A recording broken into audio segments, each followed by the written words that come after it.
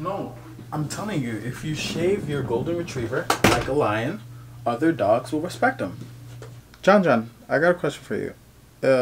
Is an egg a fruit or a vegetable? Karen, I'm gonna have to call you back.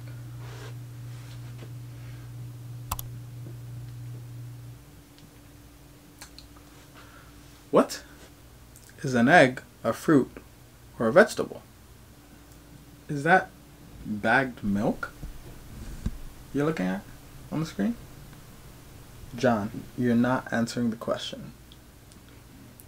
Is an egg a fruit or a vegetable? It's neither. Well, it has to be one or the other. Remember the tomato debate? Nope.